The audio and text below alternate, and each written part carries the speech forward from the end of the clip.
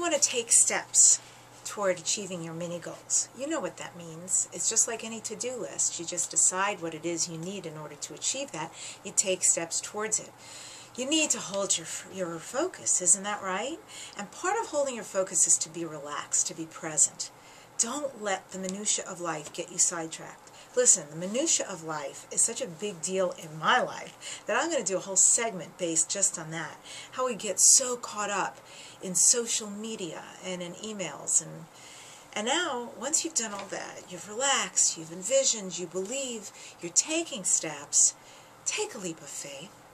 Because you know you are leaving your comfort zone. This is the life you know it, and this is the life you're dreaming of and working towards, and you're recreating yourself according to what feels right and what feels good.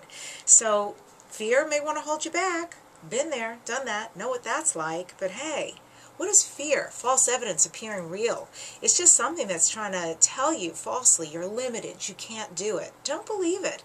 Believe in taking a positive risk and then have faith. William Arthur Ward said, "Faith is knowing there is an ocean because you have seen a brook." And then enjoy the journey. Don't put your dream off just because you experience fear or obstacles or challenges. So what? We all do. Slow down. Pray. Meditate. Express gratitude on a daily basis. Just stop right now, right here. What are 5, 10 things you can say you're grateful for? Say them. Say them out loud. Experience them, because once you do, it'll shift everything and let you know, I'm okay in this moment. I'm actually okay. This will help you in the quest for your dream and help you love your life. Connect with others who reflect joy and support your winning in life. I just read something that said, you are who you surround yourself with. Whoa! Maybe you want to take an inventory on that. Who are you surrounding yourself with? Are they bringing you down? Are they supporting you? Are they winners? Losers?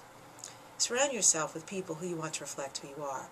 And then set an intention every morning. Decide, this day, this moment, it's a wonderful day. And then expect it. And be sure to make a note of what you've achieved. Take moments to celebrate. No matter how big or small the win is, it's a win. Check in with your dreams. Because the only real purpose of a goal is to inspire you to fall more deeply in love with your life. Lillian Hellman said, "Nobody knows what you want except you. And nobody will be as sorry as you if you don't get it. Wanting some other way to live is proof enough of deserving it. Having it is hard work, but not having it, baby, it's sheer hell."